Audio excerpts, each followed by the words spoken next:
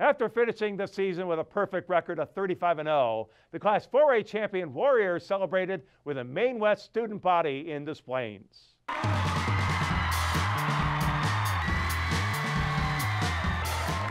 Well, just how special has it been coaching this group of young ladies? This is a tremendous group of young ladies. They're just the most positive, the most hardworking group of young ladies I've ever been around. So always wanting to win. Losing wasn't an option for these girls. What do you feel is your fondest memory of this season?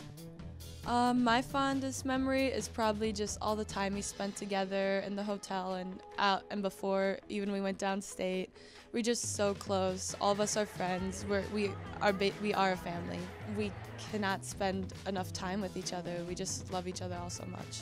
You had the third place finish last year. How much of a motivational factor was that for you guys heading into this season? A big part, just because we knew what we came for and we wanted first. So we set our standards high, and obviously we achieved them. So it's just nice that we had last year to have like sort of a practice run, and then this year to actually achieve it. How did you guys celebrate? Probably didn't get much sleep that night. No, we had, so when we came here, there was a police escort, which is nice, but when Coach T came into the room that we were, where our locker room was, we started like dumping water on her and she ran out the room. It was really fun. Talk a little bit about the student body here at Maine West and the community and all the support that you have gotten over the years. Everyone at the school is close and supportive. You'll see the same atmosphere at a basketball game as you will as a football game or even like a volleyball game.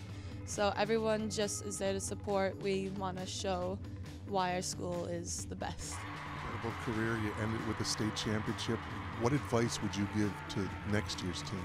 Just try to keep it going and work hard every practice because every team is going to be working just as hard as you. So if you're not working one day, then they're going to get better than you. Keep playing hard, keep playing defense. It's not always the most talented team that wins. It's many times the team that prepares and plays the hardest. Hard work beats talent when talent doesn't work hard. So I think that these girls believe that. What has being a part of Maine West basketball meant to you? I started coming to the camps in like 6th grade, probably even earlier than that, and it started with Coach Kip. And so starting in the camps and seeing like Brittany Collins and all the other players before us, I always wanted to be like them, and like when I made it to high school, I always wanted to be like a good player. So I think that motivated me more because they set a really good example. And then once I got here, Coach Kip really told like me and the whole team that we could do anything. And I think that kind of like mindset like drove it to where it is today. You know, we're very proud to be put in that group of teams with Mr. Kip, you know, who had that undefeated season.